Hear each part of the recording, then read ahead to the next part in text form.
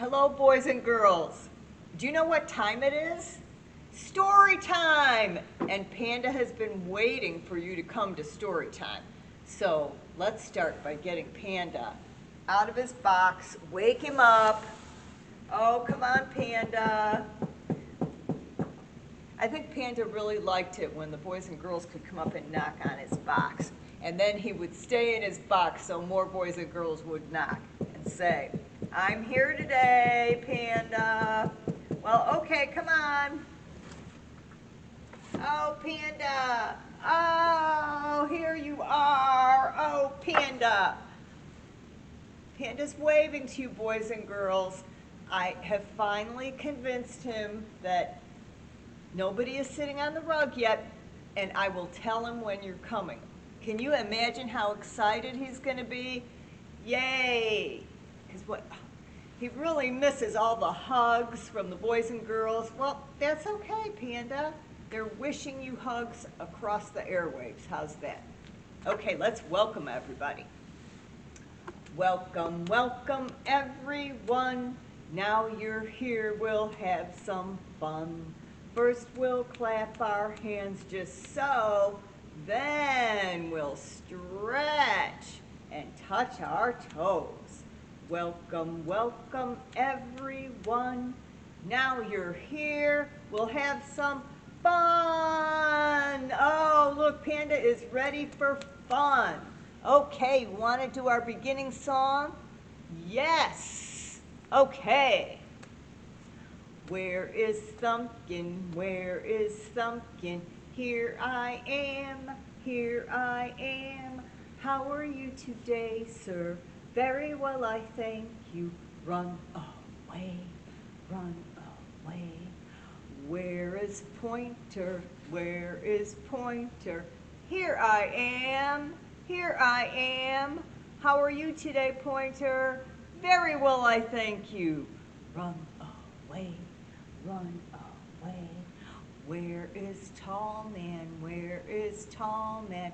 Here I am, here I am. How are you today, Tall Man? Very well, I thank you. Run away, run away. Where is Ring Finger? Where is Ring Finger? Here I am, here I am. How are you today, Ring Finger? Very well, I thank you. Run away, run away. Where is Pinky? Where is Pinky? Here I am, here I am. How are you today, Pinky? Very well, I thank you. Run away, run away. Yay! Okay. Where are the boys? Where are the boys? Stand up and wave, stand up and wave. How are you today, boys? I think they're saying terrific. We're glad you're here. We're glad you're here. Where are the girls? Where are the girls? Stand up and wave. Stand up and wave. How are you today, girls? I think they said wonderful. We're glad you're here. We're glad you're here. And Panda and I are so glad that all of you are still joining us for story time. So let's hear a story. All right, Panda, sit there. Today we're going to have some stories about grandparents. Yeah, we know Panda's grandparents are in China, so he doesn't get to see them very often. Some of you get to see your grandparents a lot, and some not too often. But the first one I'm going to read is The Berenstein Bears and the Week at Grandma's by Stan and Jan Berenstein. So, yes, they are bear cubs. Okay, Panda, I know you're a bear cub too. Once in a while, the bear family who lived in the big tree house down a sunny dirt road deep in bear country, got out the family snapshots and looked at them. "What are these?" asked Sister, picking up a book of photos. "I don't think I've seen these before." There were pictures of bears playing tennis, canoeing, and having all sorts of fun. The bears looked like Mama and Papa, only they were younger and thinner. "They're pictures of Papa and me on our honeymoon," said Mama with a smile. "At Grizzly Mountain Lodge," said Papa. "We had a wonderful time." "What's a honeymoon?" asked Brother. "Well, a honeymoon is a special trip couples take when they get married," explained Mama. "Getting married is a very special happening, and celebrating it with a trip is an old custom." "As a matter of fact," said Papa, "we've decided to go on a second honeymoon. We're going back to the same place and play tennis, go canoeing, and have fun." "Oh, it'll be lovely," said Mama. "Oh, a second honeymoon sounds like a pretty good idea to me, Brother." "Me too," said Sister. They scooted out of the room and were back in a jiffy with their vacation things. "Oh, you won't be coming," said Papa. "Honeymoons, even second honeymoons, are just for the grown-ups, not for the cubs." "Well, but what's going to happen to us?" asked Sister. "Well, it just so happens," said Mama, "that Gran has been after me to let you spend a week with her and Gramps. And this will be the perfect opportunity." "A whole week?" said Brother. "But we've never stayed with anybody that long," said Sister. "Well," said Papa, taking a few practice swings with his tennis racket, "there's a first time for everything." "What will we do for a whole week?" asked the cubs. "Where will we sleep? What will we eat?" "Goodness," said Mama, "such a fuss about a simple thing like spending a week at Grandma's." Well, it didn't seem like a special thing to the cubs, or a simple thing. They loved Gramps and Gran very much, but, well, they just weren't Mama and Papa. Besides, Gramps and Gran were sort of old. "What are you taking with you?" Sister asked Brother when it was time to pack. "I'm taking 2 books, my Jacks and my Teddy, of course. These," he said, holding up some books and his best yo-yo. Papa put their suitcases in the car trunk last, so when they got to Gran's, unloading was as easy as 1, 2, 3. Then, after lots of big bear hugs and kisses, the happy honeymooners were on their way. "Well, it certainly is good to see young folks having fun," said Gran as she waved goodbye. "We're the young folks," muttered the cubs. "We're the ones who are supposed to have fun." "Well, I'm sure you're hungry after your ride," said Gran when they went in. "How about some of my special honey nut cookies and milk?" "No thanks, Gran," said Sister. "I'm not hungry right now." Brother said, "Hey, these are really good." So Sister sneaked a taste. They were good, but they just weren't Mama's. "Now, let's get you up to your room so you can get settled," said Gramps. The cubs reached for their bags, but before you could say Grizzly Gramps, they were gathered up, bags and all, and carried up the stairs. Gramps certainly was strong for someone so old. The room at the top of the stairs was very nice indeed, but, well, it just wasn't home. Gramps said, "Sister, where do you suppose Mama and Papa are right now?" "Well," said Gramps, "I reckon they're still on the road, just pulling into sight of Grizzly Mountain Lodge." After they unpacked their things, Gramps thought the cubs might like to explore around the house. Well, it wasn't home, but it was an interesting house. There was the attic crowded with all sorts of interesting things. And Gran's kitchen with its yummy tastes and smells, and Gramps' den. Gramps knew how to build a ship in a bottle. When the cubs asked him how it was done, he just smiled. See, there's the ship in the bottle. What do you suppose Mama and Papa are doing now? They asked. Well, I reckon they've gotten into their tennis clothes and are swatting the ball back and forth, he said. Over the next few days, brother and sister found lots to do. They helped Gran feed her bird friends, more kinds than they had ever seen in one place, and Gran knew all their names. They helped Gramps cut and smooth twigs for a new ship in a bottle. It turned out he built them outside the bottle and then slid them in. Wow, it was pretty tricky. And they went fishing in a special place Gramps knew about. Well, said Gramps as they returned with a fine catch, I reckon that your Mama and Papa are out canoeing right now. Well, I certainly hope they're having fun, said Sister, because we sure are. Better get these chairs in, said Gramps after a fine fish fry. It's going to rain tomorrow. How do you know? Asked Brother. I can feel it in my bones, answered Gramps. Well, it turned out Gramps was right. Good, said Brother. We'll be able to relax a little. Sister got out her jacks, and he started to play with his yo-yo. Used to be pretty good with one of those myself, said Gramps. Was he ever?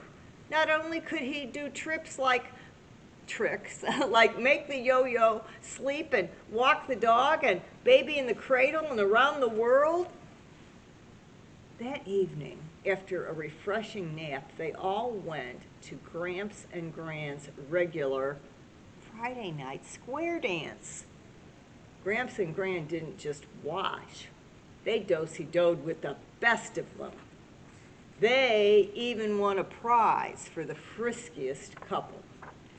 Goodness, said Sister in the morning. This week really flew by, and we learned so much, said Brother, practicing a yo-yo trick. Gramps and Gran, how come you know so much, so many things? You can even feel the weather in your bones. Well, that's one of the good things about being an older person, said Gramps, smiling. You learn something every day, so that by the time you're old enough to be a grandparent, you know quite a lot. Gee, said Sister, I guess you and Gran are so old, you must know everything. No, said Gramps, laughing. You never stop learning. Why, just this week, we learned something very special. We learned how absolutely wonderful it is to be grandparents and have lovely grand cubs. Then Gramps and Gram swept their grand cubs up in a big hug. The next thing they knew, a familiar beep, beep was heard. It was Papa tooting the horn. He and Mama were back from their second honeymoon, and it was time for the cubs to go home. After saying goodbyes and thank yous, the Bear family piled into the car and headed home. No sooner were they on their way than Brother and Sister were bubbling over with the fun and excitement of their week at Grandma's. Well, said Papa, sounds like you had a pretty good time. Oh, we did, said Sister. Papa, sometime you might want to go on a third honeymoon. Then we could spend another week at Grandma's. A third honeymoon, said Papa. I don't think anyone's ever gone on a third honeymoon. Well, said Sister, there has to be a first time for everything. All right, the end. And that seems to have been a wonderful adventure. Well, I was thinking about finger plays that a lot of us have done with our children, and our grandchildren, because, you know, I'm a grandma too. And I was thinking that one of the all-time favorites is Itsy Bitsy Spider. The itsy bitsy spider went up the water spout. Down came the rain and washed the spider out. Out came the sun and dried up all the rain. And the itsy bitsy spider went up the spout again. Now, that's a finger play people have been doing for years and years and years and years. And I bet your grandmas know it too. Okay, here is another story. Well, a different kind of story about a little boy who visits his grandpa, but his grandpa lives on the other side of the ocean. Some grandparents live near and some live far. This is called Grandpa Across the Ocean by Hayner. My grandpa lives on the other side of the ocean. Where Grandpa lives, it smells strange and it sounds strange. And you can see I don't, maybe some of you do, recognize what those signs say, because it's a different language. When I say hi, Grandpa bows. That's the custom in his country. Then he hugs me like no other person. I can't quite understand what he says. And he can't hear me well. Grandpa eats things I don't want to eat. Grandpa's house is the most boring place on earth. There is nothing for me to do. He always watches his TV. A very important thing is on the news, so I can't watch my cartoon. And he takes naps all the time in his chair. My ball is the only toy here. I kick it in the house. And it flies toward Grandpa's orchid pots. Oh, look what happened. Oh, I'm in trouble. But Grandpa doesn't seem mad at all. His hands are warm and gentle. Still, I feel like crying. So, Grandpa quickly fetches me some peaches. A peach is so sweet, I forget about crying. And then he takes down his mini car from the very top of the bookshelf. And he even lets me watch my cartoon. Grandpa laughs, just like me. When we go to the market to buy a new flower pot, everybody says, I look just like my grandpa. Grandpa smiles and I hold his hand tight. He teaches me his Korean words and I teach him how to say them in English. I'm sorry, I don't know how to say these Korean words, but maybe if somebody does, they can tell us. That's a watermelon, that's fish, and that's a hat. Oh, they both have a hat. But with Grandpa, I don't need to say the word for what I want the most. He already knows. How about that? It looks like ice cream cones. Grandpa likes chocolate best, just like me. Oh. The next day, Grandpa drives me to the beach in the car that smells like Grandpa. We listen to Grandpa's songs. Now they're my songs too. He's a great singer just like me. What a wonderful world. At the beach, we play. And I get tired. But Grandpa doesn't seem to. Look at Grandpa being silly. I have to scold him from time to time. He's such a troublemaker, just like me. Grandpa doesn't even take a nap. He's a bit spoiled with me. He is my grandpa, after all. We watch the waves come and go. They look just like the waves on the other side of the ocean. Now, where Grandpa lives now, it smells familiar, it sounds familiar, and it feels like home. I can say hi in Grandpa's words. I can eat the kimchi Grandpa likes. Oh, I wish summer would go on forever. Grandpa agrees. But we both know I have to go back across the ocean. When I bow to say goodbye, Grandpa says bye. Now he hugs me like no other person, just like Grandpa. And I can't wait for next summer. Okay, I just have a little more time to show you a few pictures of grandparents around the world. Our grandparents, a global album.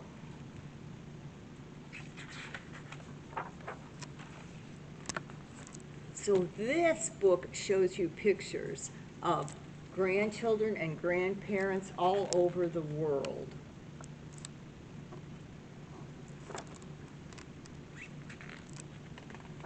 Our grandparents love us. They give the biggest hugs and hold our hands. Even when we speak softly, they listen. That's Tanzania, and that's the US, and that is Saudi Arabia. Grandparents explore the world with us.